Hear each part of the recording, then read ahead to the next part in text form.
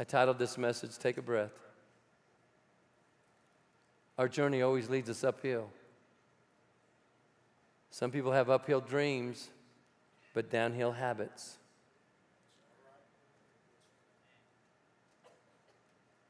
As a disciple, our journey takes time. So many people in a hurry. The question is today and always will be, who do I want to please? God or people?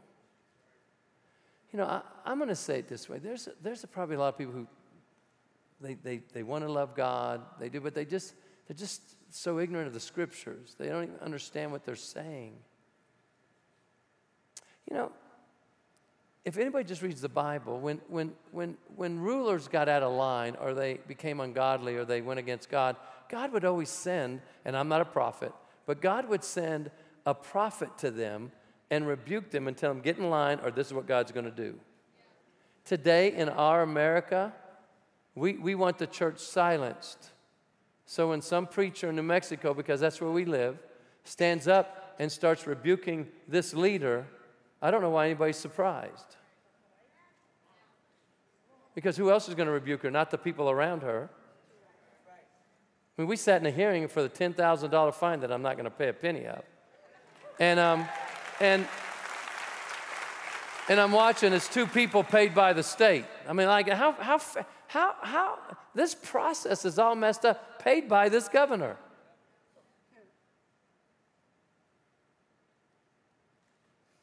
The hearing officer allowed some things in that I thought was egregious, like, are you serious? And then I thought, he's paid by the governor.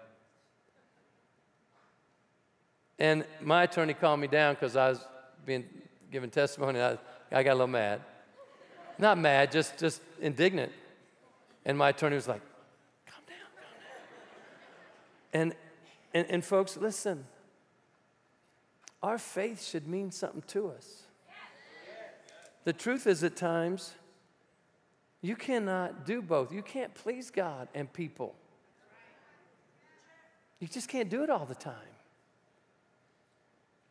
And no one can or gets to skip the process that God has for each and every one of us. God is not in a hurry like we are. God's word never says, hurry up, get it done. Grow, hurry up. I was talking to one of our guys that puts all this out so you guys can follow along on your stuff, and he was telling me that he's involved with certain things, and we have places. We support Expect a Miracle. We support Stillbridge, and he was just talking to me, sent me a text and said, you know, I guess now that I've read the message, I'm getting so aware how people want to hurry.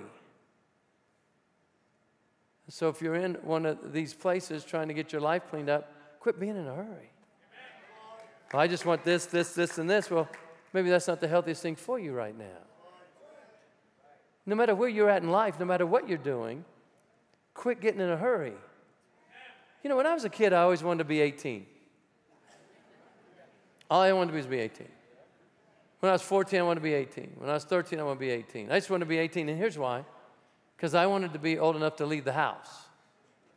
And not that my parents were bad. They were wonderful to me. It's that I just didn't want anybody to tell me what to do anymore. That's my whole attitude. I'm going to college. You won't be able to tell me anything. I'm going to do what I want, when I want, how I want. And that was my attitude. But you know, with having that attitude, I missed so much. And I look back and I think now, because I'm a little older, and I think, God, we need to start enjoying, it's probably a strong word, the process of growth. Because we all are going to go through it. God does not let you skip second grade to get to third grade. He's not an American, and he's not a person. Because we always want to make God man, and God's trying to make us more like him. And you don't get to skip the process. No one gets to. We all go through things so he can grow us, mature us, work with us. It's called the process of growth. Proverbs 19:2 says, a person without knowledge is no good. A person in a hurry makes mistakes. Proverbs 19:2 says also, it is not good for a person to be without knowledge, from the Amplified. And he who hurries with his feet, acting impulsively and proceeding without caution or analyzing the consequences, sins and misses the mark.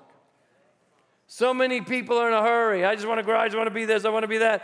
And we don't learn why we're in the moment. We're out of the moment. We want to just be in the future somewhere instead of being in the present. And what God do you want me to learn right now? People often move too fast through life, rushing headlong into the unknown. Some people marry without really getting to know the other person, or overlooking or excusing behavior because all I want to do is be married. Others do things without considering the consequences. Enthusiasm is no good without knowledge, is basically what the Bible says. Acting impulsively, and it will not make a bad situation better. So we need to slow down, take a breath. Be sure you understand what you're getting into and where you want to go before you take even the first step. We cannot tell or know all that the future holds, but we must do our homework. We need to ask questions, but we need to know what the questions are we need to ask. We need to be sure that we are following God. How can you be sure? By going to His Word and find out what it says. Jeremiah 2:25, slow down, take a deep breath. What is the hurry? Why wear yourself out? Just what are you after anyway? That's from the Message, but the other translations will talk about worshiping idols. Why are you going after idols? Folks, each one of us as a believer has a road to walk. God knows exactly what you need. And He knows where He's got to take you so you can get it. And a lot of times it's not fun or easy, but if we just keep trusting God, it'll always be worth it. But so many people want to skip the process. I did, but God wouldn't let me. Well, did you willingly submit to it? No. He just said that you can be here as long as you need to be here, but you're going to be here. That's why some of us are like that guinea pig, running around that same old little wheel. And our life always ends up somewhere very similar. It's because we want to avoid the process of growth. We all do. And when you look at Jesus' life, He seemed to never be in a hurry. Mark chapter 5, if you would. If you have a real Bible, you can turn into it. If it's on your phone, that's fine. I like a Bible. I like to look at it, read it, write in it some. Verse 21. Jesus got into the boat again and went back to the other side of the lake where a large crowd gathered around Him on the shore. Then a leader of the local synagogue, whose name was Jairus, arrived, and when he saw Jesus, he fell at His feet, pleading fervently with Him. My little daughter's dying. He said, please come and lay your hands on her, heal her so she can live. And Jesus went with him. And all the people followed, crowding around Him. A woman in the crowd had suffered for 12 years with constant bleeding. She had suffered a great deal from many doctors, and over the years, she had spent everything she had to pay them, but she had gotten no better. In fact, she had gotten worse. She had heard about Jesus, so she came up behind Him through the crowd and touched His robe. For she thought to herself, if I can just touch His robe, I will be healed. Immediately the bleeding stopped, and she could feel in her body that she had been healed of her terrible condition. Jesus realized at once that healing power had gone out from him. So he turned around in the crowd and asked, "Who touched my robe?" His disciples said to him, "Look at this crowd pressing around you. How can you ask, 'Who touched me?'" But he kept on looking around to see who had done it. Then the frightened woman, trembling at the realization of what had happened to her, came and fell to her knees in front of him and told him what she had done. And he said to her, "Daughter, your faith has made you well. Go in peace. Your suffering is over." So here's the picture. Jairus comes to Jesus and said, "You got to come with me right now. You got to be in a hurry, but get to come. You got to lay my daughter's dying. You got to lay your hands on her so she'll be healed." So Jesus said, "Okay, here we go." Starts walking with him, but a crowd was all around him. So imagine 20 people, 50 people, 100 people, 200 people, who knows, all around Jesus. He's trying to walk through them because they like Jesus. So he's trying to walk through them. And can you imagine everybody? And with all the touching going on, one lady comes up because of her faith and touches the hem of his robe, and the healing power of God goes out of him. He said, "Who touched me?" And his disciples are like, "What? How can you ask who touched me? All these people are touching you." Now, Jesus wasn't in a hurry. I bet it didn't bless Jairus, though. Because he's like, "Let's go." And Jesus is like, "Wait a minute. Who touched me?" So they said he's looking around. Finally, this lady, knowing the law, knew that she had violated the law. She was unclean, and she wasn't supposed to touch someone because now they become unclean. That's why she fell at his feet. And she said, "Here's what I did. I touched your robe." And she's basically confessing. And Jesus, being Jesus, said, "Daughter, your faith has made you well. Go in peace." Because she's healed. Now, only one person in that whole crowd touched Jesus with any faith. Let me say it this way. For everybody here and watching, there's so many people who crowd around and touch Jesus and say, "Oh, isn't he so cute? Oh, I love Jesus." But there's very few who actually touch him with faith and say, "Not only do I love you, I trust you, and I'll follow you wherever you lead me." That's the difference. I don't know how many people over the years, "Oh, I love Jesus, I love God." "Well, why aren't you doing what he asked?" "Well, I got other things." That's what they tell me. Busy. "Oh, you don't think I'm going to serve in a church? I mean, my gosh. I mean, I'm somebody." Yeah, until you die. Then you can realize all your status in this world means nothing to God. In fact, he's going to look at you and say, "Look what I gave you. What'd you do with it for the kingdom?" And a lot of people are going to be like, but I love you." He's going to say, "But you never touched me with any kind of faith, of trust and belief." Out of that whole crowd, one person. One. And then he went on and laid hands on Jairus' daughter, and she was healed. But I want you to hear this. He wasn't in a hurry. See, we think our emergencies cause God to be in a hurry. People are saying all the time, "I want a miracle, I want a miracle, I want a miracle." Here's the problem with wanting a miracle. In the Bible, when you look at miracles, it's because people were distressed and in dire situations. And then they got a miracle. I don't know about you. I don't want to live miracle to miracle. I don't want to be in bad, dire situations. I want to live from glory to glory. I want to live a consistent life where maybe I need a healing, maybe I need some strength or something, but I don't need a miracle all the time. We need to live consistently with Christ touching the hem of his garment with a spirit of faith that says, "I actually believe." Well, how do you know if you actually believe? Are you doing what his word teaches? Well, you can say, "I don't know his word." Okay. Are you doing what you do know? "I don't know any." Great. So your starting point would be asking Jesus to be Lord of your life. Because that's what you need to start. And then you get to know the Word. But how many people know the Bible, they claim to, and they refuse to do it? They get caught up with all of what the world says. People for 20 years have said, I won't go to that church, that pastor's too political. And here's what they meant. If I talked about abortion, that's political. If I talked about homosexuality, that's political. I'm like, but that's biblical. But, oh no, but it's political.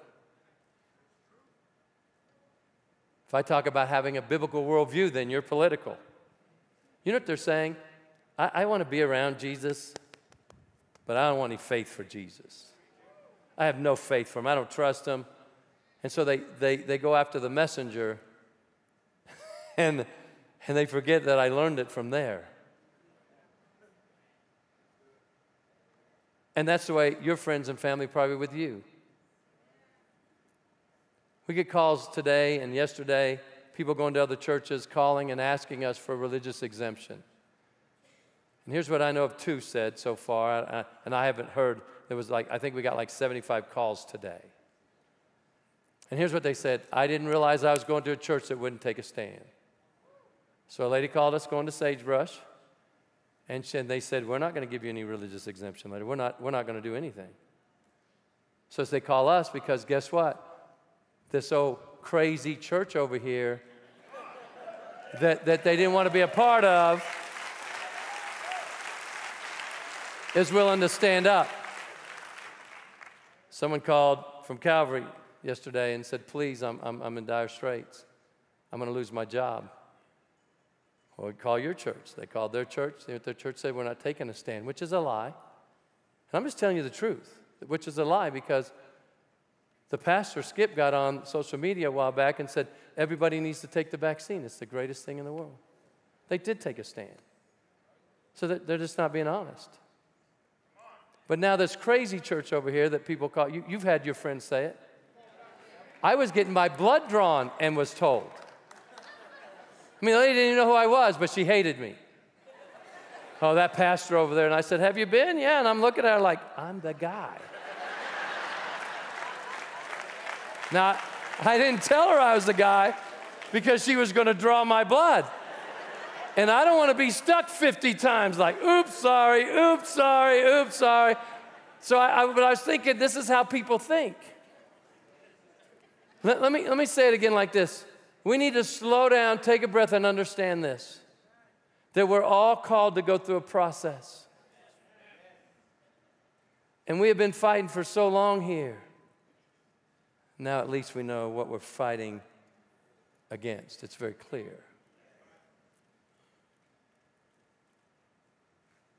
And so we want to take care of the people that make this happen all the time. So if people want to come, they got to get involved, start giving, and then we'll help them with a letter. Because we don't know what they believe. Obviously, the places they're going don't believe much. And you say, oh, I know I'm going to get it. Pastor, you shouldn't talk like that. Why? Why? They're calling us. You should know. You should know who's in the city. People say, if all the churches just get together, we could change. You know why we're never all going to get together? Because we all don't agree what this means. We just can't do it. But I did get called from two other pastors today, said, what are you guys going to do? One guy just met on the phone today. What are you going to do? He's at Calvary Church in Berlin. What are you going to do, Pastor? I said, here's what we're going to do. He said, well, we're with you. We're going to do the same thing. So there is some fire. It was refreshing. Now he's going to be my friend. I said, if we go to jail, you go first. I'll check you out. You go. He doesn't know that yet, but he's going first.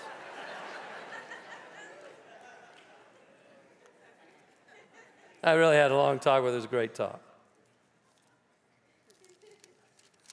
There's a process, and God's never in a hurry. He just wants us to touch him with trust and faith and belief and just do what we know to do. Luke, and then I'll close, guys, because I'm not going to get very far. Luke 10:38 through 42. As Jesus and the disciples continued on their way to Jerusalem, they came to a certain village where a woman named Martha welcomed him into her home.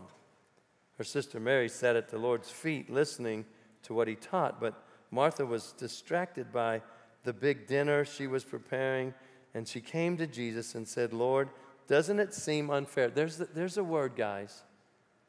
Unfair. We just need to almost get that out of our vocabulary.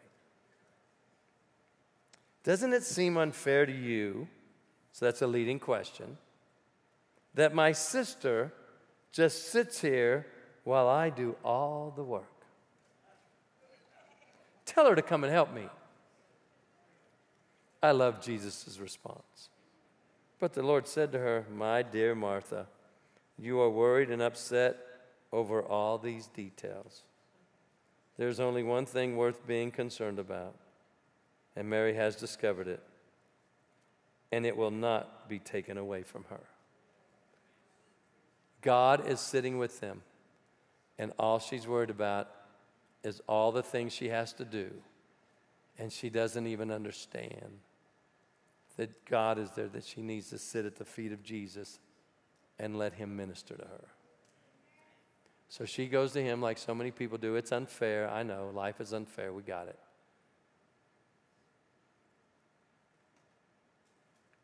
And they should be doing this and they should be doing that. And sometimes we have to take a breath and really just seek and follow the Lord. He's leading.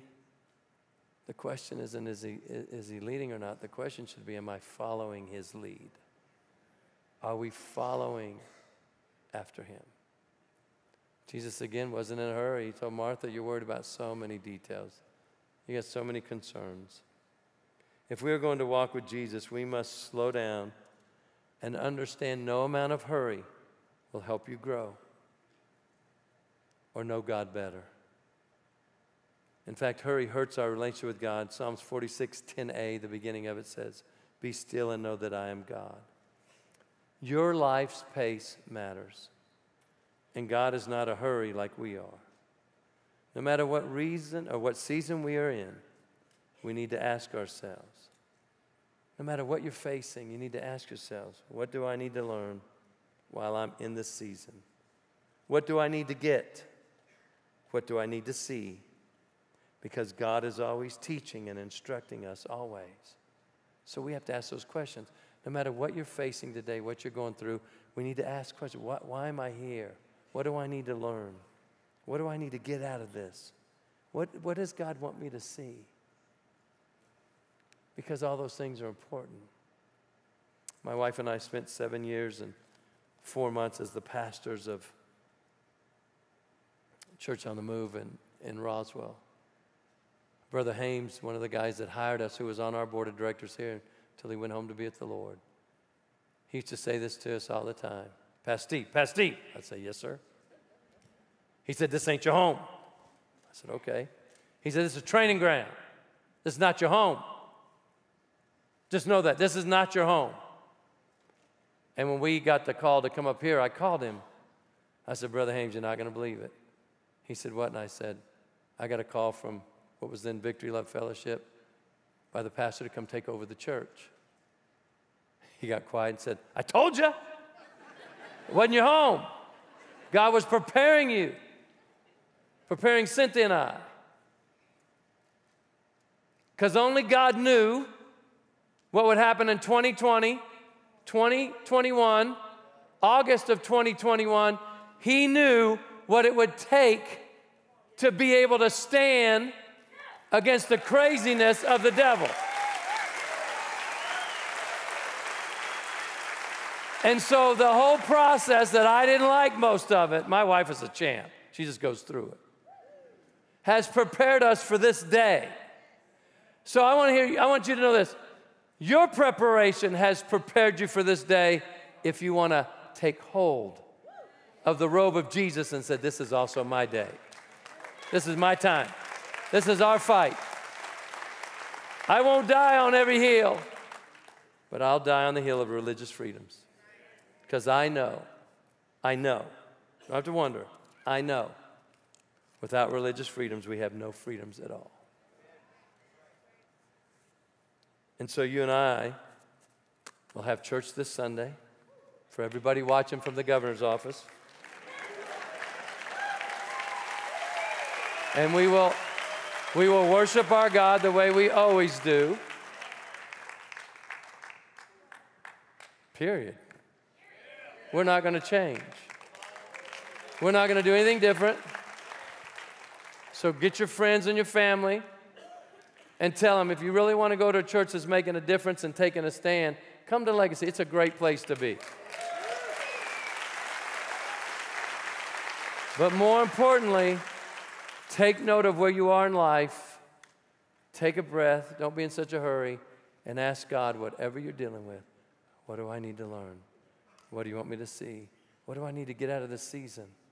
I don't like it. It's not fun. He didn't, he never said, hey, just to have fun in all the seasons of your life. I mean, it's amazing what God hasn't said. But we go and we grow from glory to glory. That means we go from one stage to another stage. Let me just help somebody here on this real quick. How many of you have experienced times when your Christianity, when it seems like everything's good, you're just happy. It's like, man, there's some strength in you, joy. You're just like, man, I'm on top of the world. How many have experienced that? And how many have experienced, when you've experienced that, you like wake up the next morning and it's like you feel like you sinned? Come on. Yeah. Can I tell you what that is called? It's called growth. So here's how God moves. Because I went through this. I used to think, God, what did I do? I just went to bed. I didn't even do anything in bed. I woke up and I just felt different. It was like, it was weighty. It was like, this is no what and I always felt like I sinned, and I would repent for everything. I said, God, I don't know what I need to repent for. I'm repenting for everything. I don't know. And it bugged me. And then one day I learned. I said, oh, so here's what happened. We go from glory to glory at a good pace, not in a hurry. And when you get to the top of one level, you're flowing. You're chilling. You're like, life is awesome. This is good. You may even have problems, but it's still good. You feel good. You're happy. You're like, man, I got a pop in my step, or whatever in your step, whatever it's called. A what? A pep in my step. See, I'm the kind of preacher that needs help. So thank you for helping a brother out. You got pep in your step, and then you go to sleep, you wake up, and it's like something came crashing down. Do not get discouraged. So here's what happened. You just got promoted to a higher level, but you're at the bottom of that level. So now you got to work your way up. So then you'll experience it again, and then after a while, you'll know, so you won't experience it. You'll still be good, and when you wake up, it's like, and you'll be like, I know. Thank you, Lord. Thank you for growth. Thank you for helping me, because, man, I'm growing. I'm at the bottom of another level. And you start having a better attitude about it. But those feelings are real. But they're not facts. The truth is we grow, and we have to learn how we grow. And through the midst of some terrible struggles, we grow. But I think what's cool is God's never in a hurry. He's never like, come on, let's go, Steve, let's go. You got to go, come on. It's just like my kids. But now my grandkids, I don't look at them like, come on, get taller. Come on. I need you to grow 5 inches right now. We don't do that with our kids. They just, if they're healthy, they grow naturally. And when you're healthy spiritually, you just grow supernaturally, I guess. We got to stay with God. We got to touch Jesus in a way that's full of faith and belief that I believe. God, I know if I just hang on to you, I'm going to be okay. And we shouldn't fight amongst ourselves over outside things. People have fought us over this year over COVID. I'm like, that's an external thing. You're dangerous. You're a super spreader. You know what came out in the thing the other day? Daniel did a good job too. He had to testify. And what came out was we hadn't had any outbreaks like they said we would. And you know what? Their doctor couldn't explain it. Said if we had people get COVID, sure, but they don't know where they got it. But we haven't had 80 people come in and say, hey, I'm all sick. I'm just telling you guys, we have to keep our eyes fixed on Jesus. Stay close to him, and we're going to be okay. Because here's what we know. No matter what happens, the gates of hell will not prevail against the church. We're going to win this. We're going to win it one way or the other. Father, in Jesus' name, I thank you for being here. I thank you for teaching us. I thank you for helping us. I thank you, God, for the enthusiasm in this room, understanding the seasons and the times we're in. Our whole church family has grown this year. Bless each campus, God. Bless all the people who attend those. Help us to see what you see and to stand for what you stand for. Help us discern the lies from the truth and the truth from the lies. Help us, God.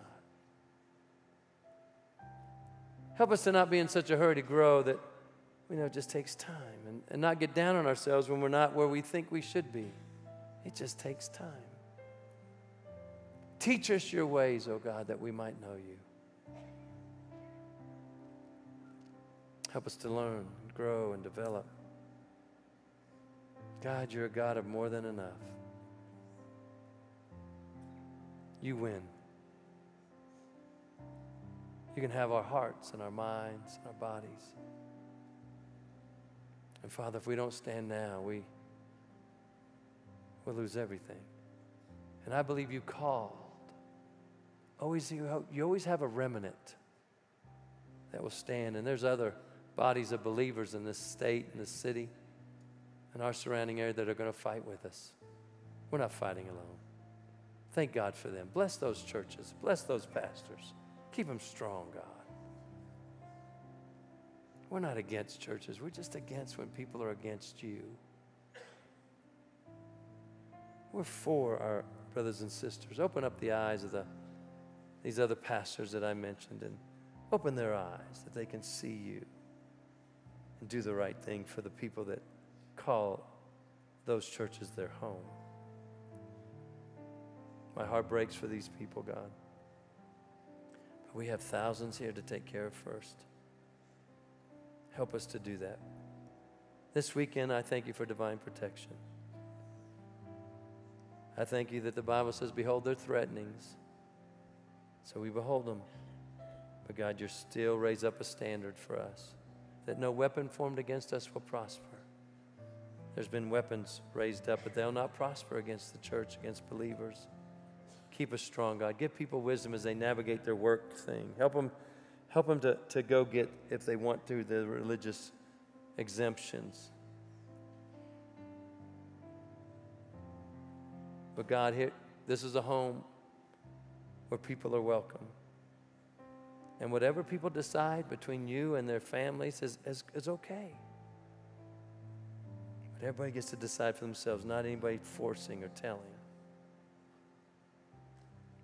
So God, lead us and guide us. Help bless people here. There's some crazy stuff happening out there. In Jesus' name. If you're here with every head bowed, or you're online with every head bowed, and you say, Pastor, would you pray with me? I've walked with God, but I've walked away. I want to come home. I really do. I need to get this thing right. We know the time is short, guys. There's no better moment than right now to give your life to the Lord or get back right with Him. Or maybe you're here and you say, Pastor, would you pray with me? I've never really given God my heart. I came because I've heard what you speak out. Or I know people that come here and they're just great people. I was invited. Or I just know I need God. You can find Him here right now.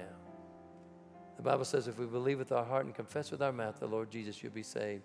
There's only one way to the Father. That's through Jesus Christ. Only one way.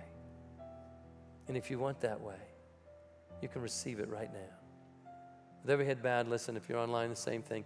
If you say, Pastor, would you include me in your prayer? I'm going to ask you to do something that's so simple but so profound in the same way. It's simple because it's not hard. It's profound because of the significance behind it. That if I confess Jesus before man, he'll confess me before my Father.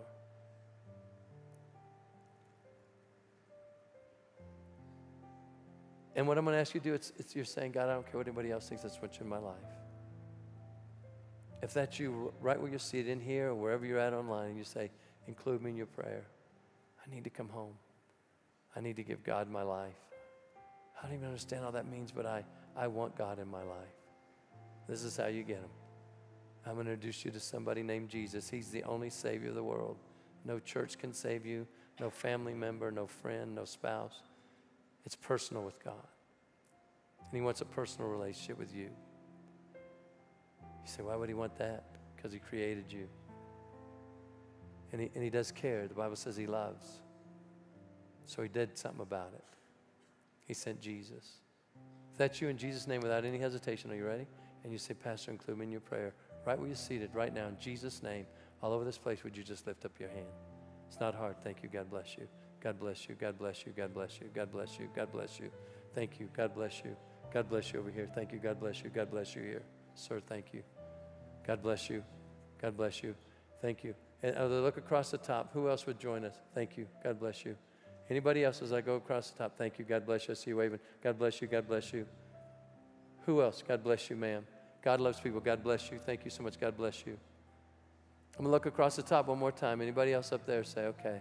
We're going to pray together, guys. God bless you. Thank you. We're not going to single you out. God bless you. Thank you. Over here. Anybody else? I'm going to look across the bottom section one more time. And if you're online, I hope you lifted your hand too if you need to get right. God sees that. Father, in Jesus' name, I thank you for all these folks. So many of them just lifted their hand. So powerful, God. They can say they just want you in their life. So I pray you bless them. I pray you help them. I pray you encourage them like they've never been encouraged before, that they'll leave here like a weight for someone just lifted off them. A dark cloud just moves away by the power of the Holy Spirit. I thank you, God, for helping people. We're all broken in some way. And you like to take, you're the potter, we're the clay. You take all these pieces and put them back together. We become somehow stronger and better for it. In Jesus' name. If you lifted your hand, I want you to pray this prayer aloud with me, right where you're seated.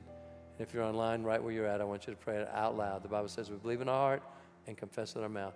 And I want everybody to pray. If you lifted your hand, you pray, but everybody else, would you join us? Would you pray with me? Would you pray, Father, I choose to believe in Jesus. And I believe he's your son. And I believe he is Lord of all. Now, according to your word, I believe that in my heart. And now I willingly confess with my mouth, Jesus, be Lord of my life. Thank you for saving me. Thank you for forgiving me. Help me to live in the moment and understand the process. Teach me your ways, O God, that I might know you. In Jesus' name, amen and amen, amen. Let's thank God.